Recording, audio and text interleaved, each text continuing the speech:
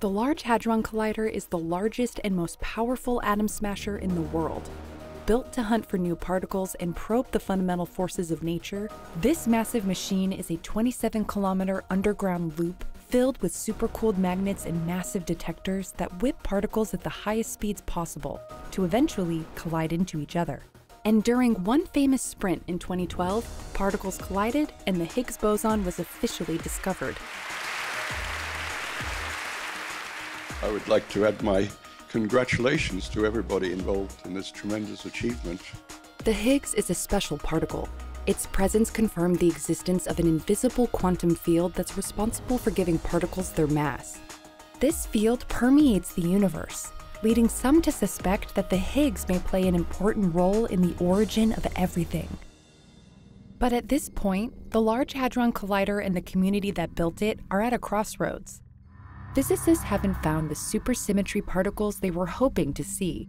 If they did, it would have solved some open mysteries we have about the Higgs and the inner workings of the universe. This has created a huge international debate over what to do next. For many at CERN, the institution that runs the Large Hadron Collider, the next step in the hunt for new physics is to build an even bigger machine. People expected for 40 years before the Higgs was discovered that the Higgs could not be a lonely elementary particle. It would have to come along with a lot of other things in order to give a coherent, sort of rational explanation for the origin of its mass. And the big surprise since July 4th, 2012, when the Higgs was triumphantly discovered, is that that has not happened. So that's really sort of 4 decades of a certain paradigm for what's going on with the physics associated with the Higgs that has not worked out the way theorists imagined that it would. And that's kind of fascinating. I think the last time something of this degree of surprise happened to theoretical physics was probably a little over 100 years ago. What nature has in mind for what the Higgs is about is something different than what theorists had in mind. While theorists are very confused about it, the program for experimentalists is completely clear. When you run into a kind of elementary particle you've never seen before, you've never seen anything like it anywhere in physics before, you just put the damn thing under a microscope and you study it to death. It's pretty remarkable that we need to build enormous machines that produce an incredible amount of energy to probe the smallest things in the universe. And the push towards higher collision energies to discover new particles is connected to Albert Einstein's famous equation E = mc squared.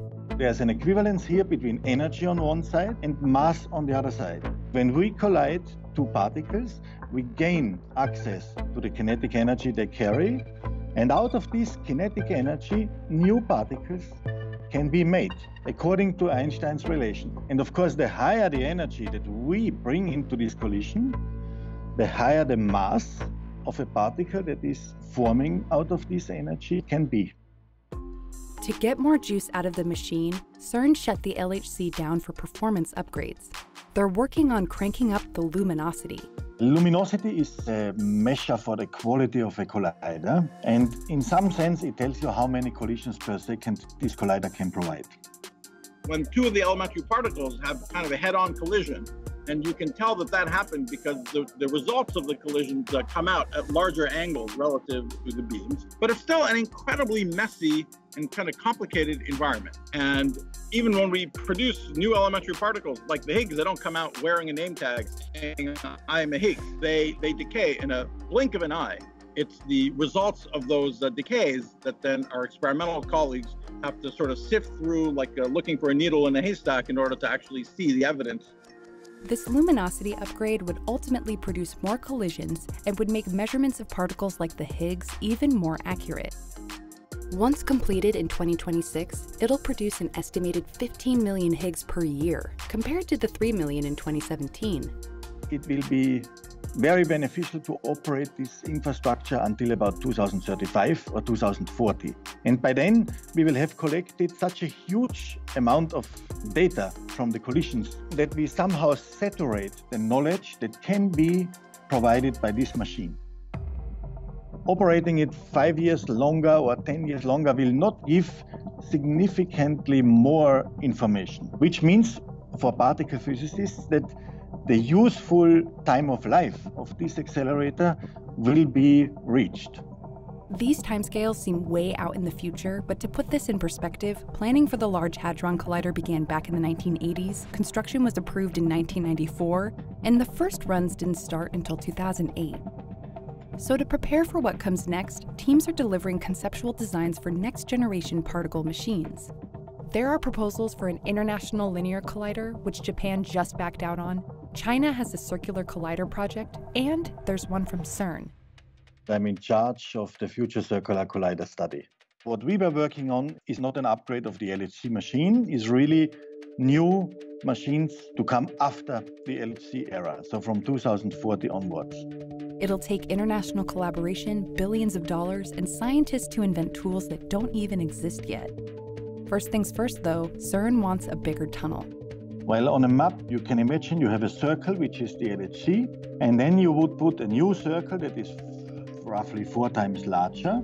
The whole existing CERN accelerator complex, including the LHC, would serve as a pre-accelerator for such a future 100-kilometer machine, like the gearbox in a car.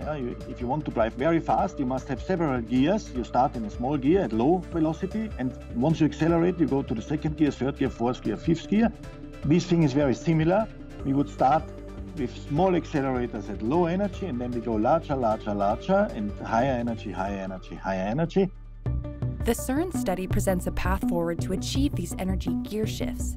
There's a new lepton collider, which collides electrons and positrons, a more advanced hadron collider, which collides protons and then heavy ions, and then a third option, an electron-proton collider. The big difference between an electron and the proton, which are the two particles that we have for these colliders, is essentially that the electron and its antiparticle, the positron, are point-like particles that, to our present knowledge, have no substructure. When we say that the electron looks point-like, but the proton does not, it actually means if you bounce things off the electron, you see that the way photons bounce off of it are just as if the electron had no substructure of any sort. Who knows? If we imagine probing things with microscopes that are 1,000,000 times stronger than anything that we've seen in some alien civilization that's 1,000,000 times stronger than the LHC, maybe we would see substructure to the electron too. Okay? Or if you believe string theorists, if we look at ridiculously short distances, everything is made out of some little loop of string. So in what sense are things elementary or composite? But that's a story for another day. The Higgs is kind of point-like. And that's just not good enough for us to sort of really settle this theoretically dramatic question. We can try to measure all the known particles, like the Higgs particle, the W and the Z particle, and the top quark with the best precision possible. And for these, you would build this lepton collider, because the lepton collider could produce exactly these particles in a very clean environment, in huge numbers. The electrons are super clean for collisions, but we cannot reach extremely high energies. The protons are a bit more dirty in the collision, but we can accelerate them to far, far higher energies. Unlike the electron, a proton is not an elementary particle. The proton is a kind of a big, messy object that's made up out of these smaller, as far as we can tell, fundamental constituents known as quarks that are held together inside the proton by the imaginatively named gluon. When we smash protons into each other at incredibly high energies, one set is going this way at 0.9999999, that's 7 nines the speed of light. The other is going the other way, same number of 9 times the speed of light. And when they smash into each other, mostly they go splat, and the debris of the collision goes in the directions the beams were coming in. The next generation Hadron Collider would smash protons together like the LHC, except it'd reach energies of 100 trillion electron volts. The Hadron Collider would provide much higher collision energies that would allow direct creation of today not known particles. This boosted machine could be used as a tool to search for theoretical particles like WIMPs, which are connected to dark matter. It's one of the most abundant and mysterious forms of matter in the universe, and we haven't detected it directly yet. We might be able to, and answer other big questions by upping the power and tweaking the detector's precision. Factor 100 precision is what we need to decisively settle the question of whether the Higgs looks more point-like than anything we've seen before. as far as its probes, how it interacts with other particles. Factor of 10 higher in energy will let us produce billions of Higgses. 100 TeV is what we need to settle this question of the simplest possible model of weakly interacting massive particles. The natural sequence is clearly to start with a lepton collider, which is also a machine that is today technically ready for construction. And in parallel to the operation and the physics analysis of this machine, you can use the time to develop the very high field superconducting magnets that you need for the successor machine. The magnets that we have presently operating in the LHC tunnel can only reach 8 or 9 Tesla, which is the magnetic field strength. So we want to double this to 16 or even higher. Magnets is, in this case, the really big challenge for such a project. All these things need to be addressed from the very beginning in small setups, because you do not want to build 15-meter long heavy magnets every time to test something new. While this project is an incredible scientific endeavor, the price tag is very steep. These future colliders could cost over $20 billion and would need investment from the international community to even get off the ground. For this decision process, there are several aspects, of course. There's a scientific political one, there's an economical one, there's of course also a physics community process. And this is exactly what is starting now. There's a bottom-up opinion-making process, which is taking place in Europe in the coming year. While the discussions continue, some have even questioned whether an investment like this is even the right course forward for the particle physics community. There are questions over whether the science case is as strong, if investing in this project is worth the cost compared to other global issues, and how we can be so sure a machine of this magnitude can answer these big questions. There's a spectrum of possibilities for what could be out there theoretically, and so we can't know until we look. What's definitely true is that no one who's arguing for building these next machines is now saying we should build them because we expect to see particle X. We should build them because supersymmetry is around the corner, or extra dimensions around the corner, or anything like that. If you believe that the purpose of doing these experiments is making new particles, it's definitely time to take your ball and go home and do something else with your life, because it cannot be guaranteed at all. And I think this is one of the most profound things there is to say about this sort of human adventure of science, period, which is that everyone who works in fundamental science has this sense that we're exploring something that's out there and something that's much, much larger than each one of us individually.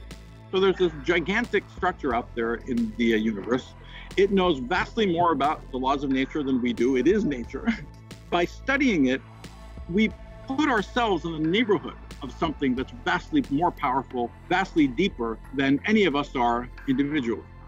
The only method that we know of to have access to this tremendous power and depth, far beyond what any of us have individually, is to interact with it. And I think that's the ultimate source of real magic that goes well beyond what humans are capable of now, is out there in the structure of the universe. And we only can find what it is by interacting with it and studying it.